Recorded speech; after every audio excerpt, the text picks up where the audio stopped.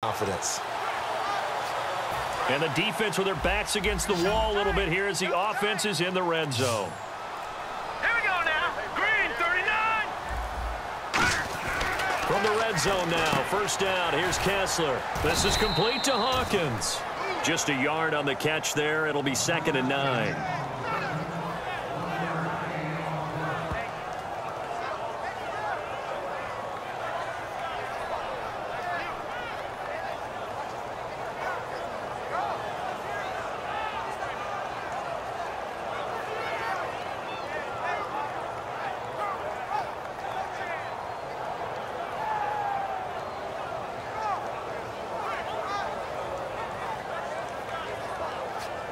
So they complete the pass, and now they face a 2nd down.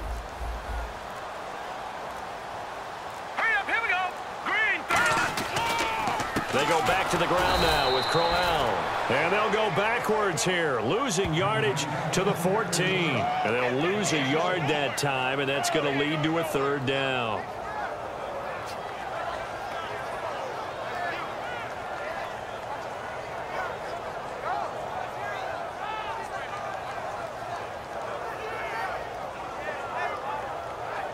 Long drive. The defense just cannot seem to catch a break and get off the field. Hurry up, here we go. Throwing is Kessler on, and this is caught. Touchdown, Cleveland.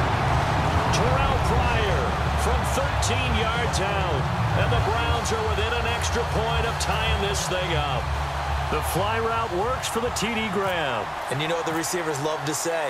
If we get even with the defender, we're leaving. And that's exactly what he did all the way into the end zone. And then he was on the business end catching it once he got over the stripe.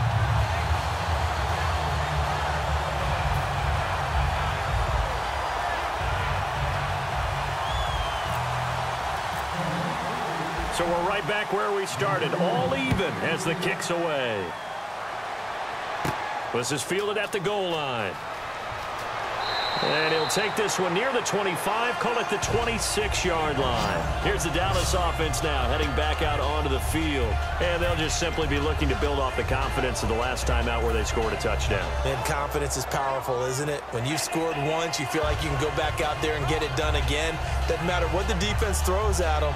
They feel like they're in a groove right now, and they want to get out there and show it. Yeah, hoping to stay in that groove here this go-around.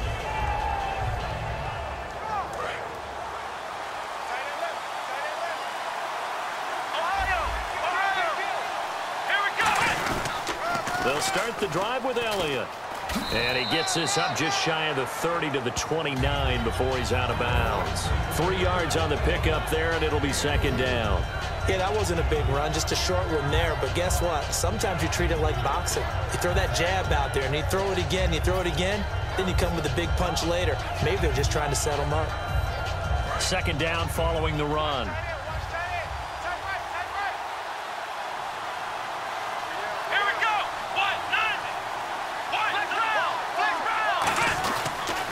Toss left to Elliott.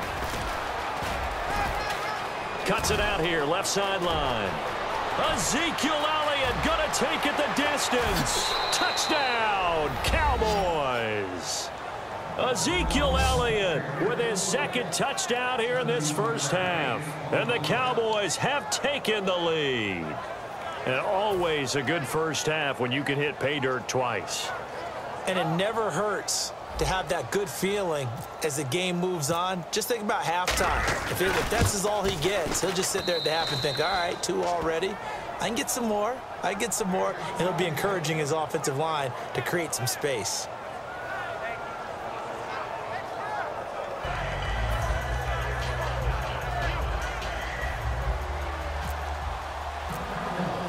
Bailey now to kick it away after the touchdown.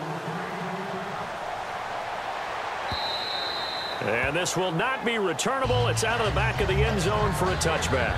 And now Cleveland geared up to take the field. And they're hoping to capture some of that magic they had last time out when they were able to put together a scoring drive. But they're still down here, Charles.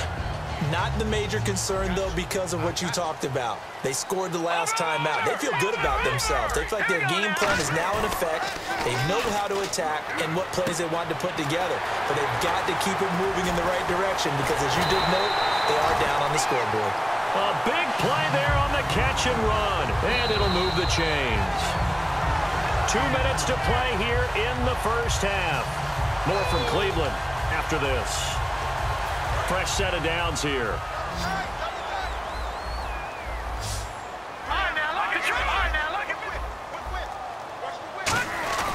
Now it's Crowell. And he'll get this down only to about the 46. A gain of 3, second down.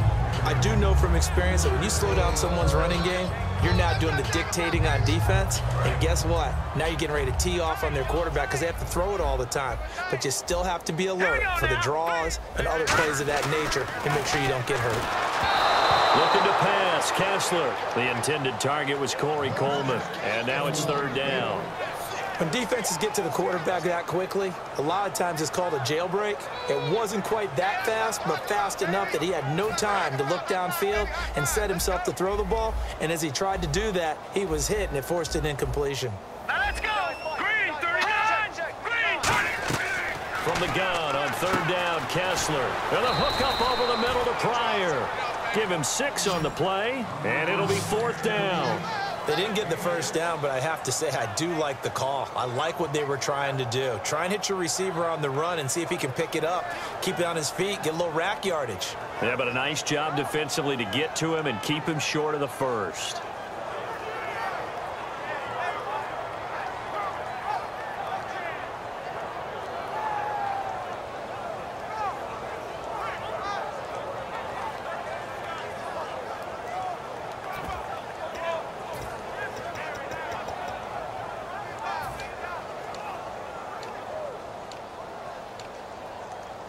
Too long for a field goal, too short to punt. That in-between range, and they'll go for it on fourth down. All right, here we go. Over. They'll try and throw for it with Kessler, and it is incomplete. Well, a fun league-wide story, no matter who we're covering, is Detroit.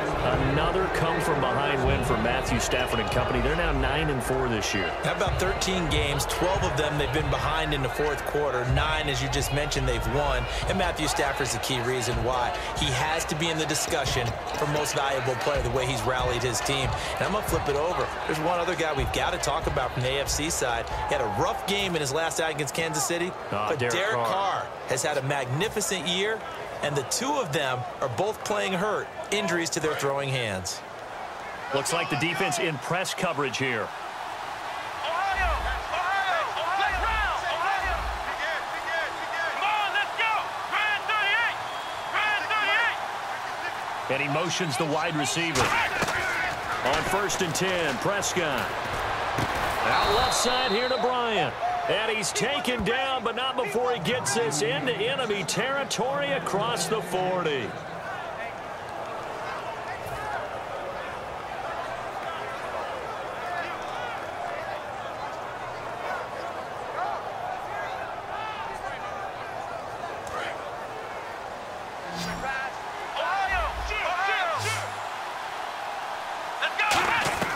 Prescott on 1st down. Trying here for Bryant, and it's intercepted. A great read, and it's picked off. And a big turnover there as his guys will get the football back. And now the Browns coming out on the field. And the ball backed way up. So thinking with this amount of time on the clock, probably just sit on it, and we'll see these two teams go to the lockers. Yeah, I don't think you want to overthink it in this situation. Either side of the ball. Just go ahead and finish up the half and get on out and talk about it.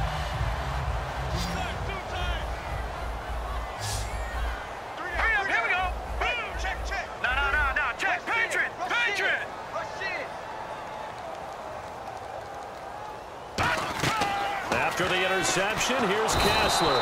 Pressure gets to him, and down he goes. Back at the 4-yard line. Oh, my. And now the Cowboys are going to call another timeout. So that means they're down to 1 remaining here as we head toward halftime.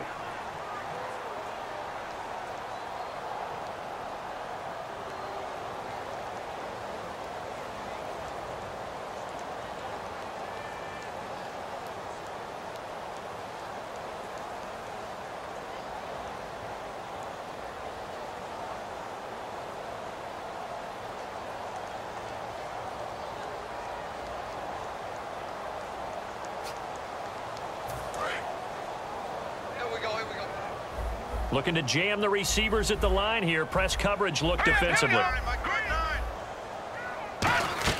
Off the play fake to Crowell. Here's Kessler. He's got time in the pocket. Going for the deep ball. That'll be incomplete as the clock will stop with 14 seconds remaining. Well, they went for the big play there, but that drop could really hurt their momentum. Watch left, watch left. On 3rd and long, it's Kessler. A hit as he throws there, incomplete. Andrew Hawkins, the intended receiver, and that brings up 4th down. Well, the great coach has said football is really a simple game. Rush theirs, protect yours. And he's talking about those guys throwing the football. In this situation, the rush won, hitting the quarterback and forcing him into an incompletion.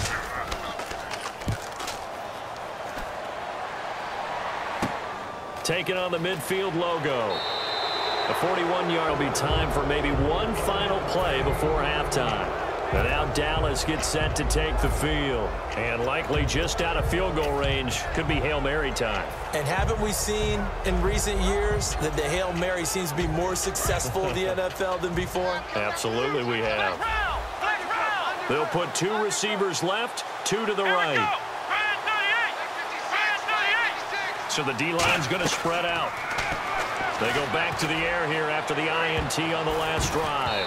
And he knocks the ball away, and it falls incomplete. So we've hit intermission. It's halftime. This is the NFL, and it's a presentation of EA Sports.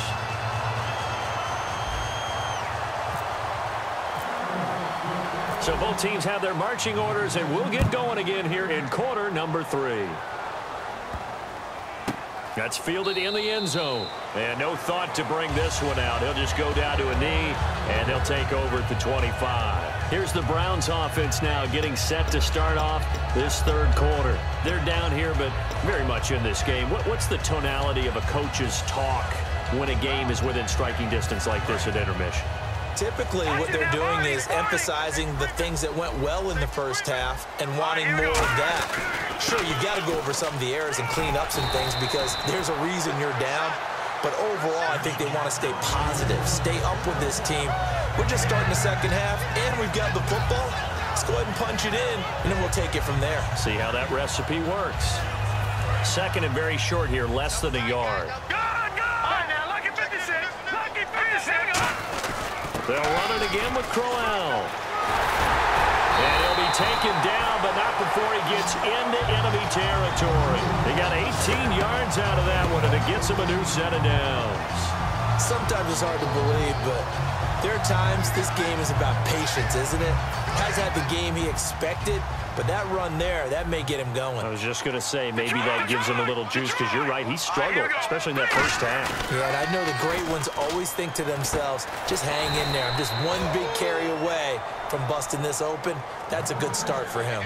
Well, the strategy was evident there. Get it to your tight end and make it a one-on-one play with a cornerback.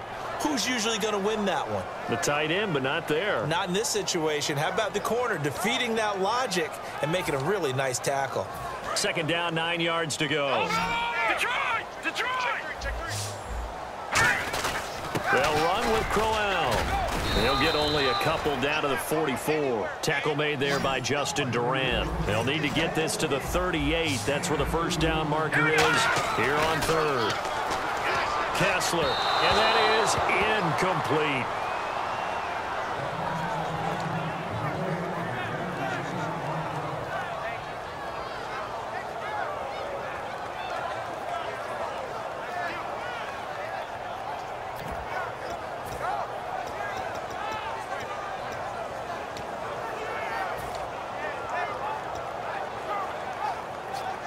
So it looks like the offense isn't going anywhere. They're going to go for it on 4th and 7. Let's go! Feed it! Good!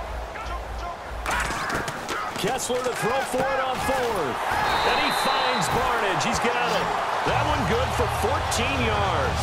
And they're able to pick up the conversion here on 4th down. And that's a big pickup of a 1st down. And you know that all week, both sides of the ball, offense and defense, are going through